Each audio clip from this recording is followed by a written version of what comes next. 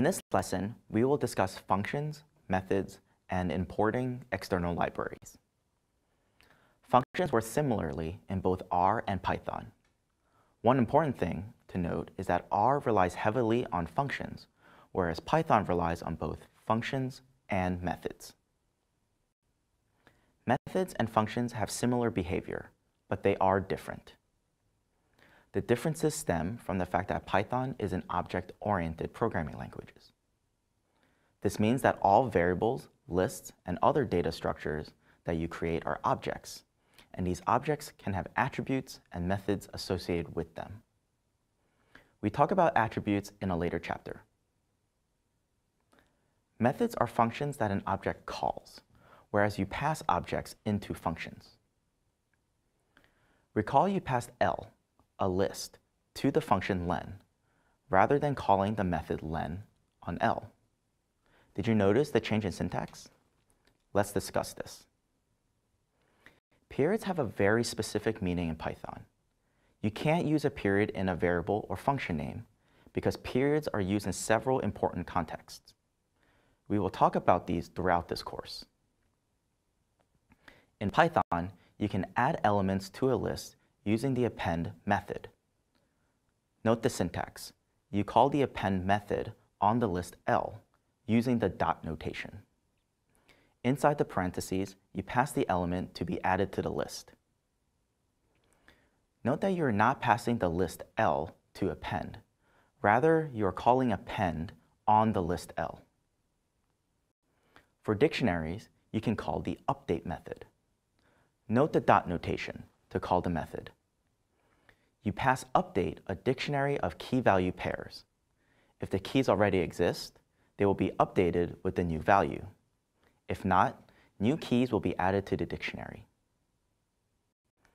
Methods are special functions that belong to specific objects.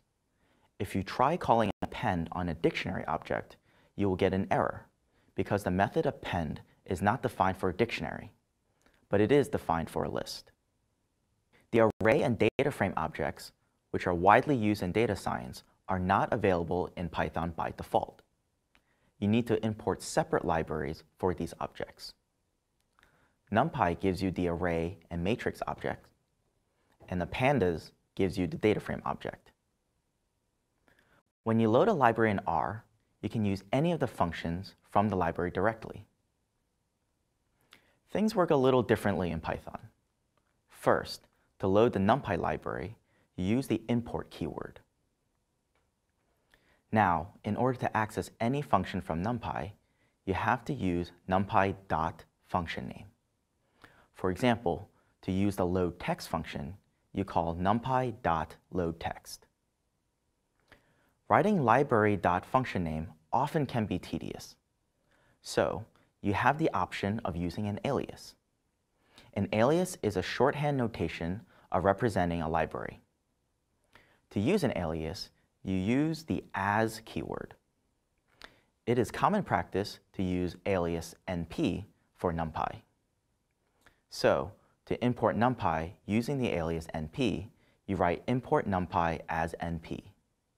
Now you can access any function from NumPy using np.functionName instead of numpy.functionName. Moving on, the Pandas library gives you the DataFrame object. A common alias for Pandas is PD. You can use the readCSV function from Pandas to import a CSV file. df is now a Pandas DataFrame object, which has several methods and attributes associated with it. For example, you can use the head method to view the first 5 rows. Now, let's practice.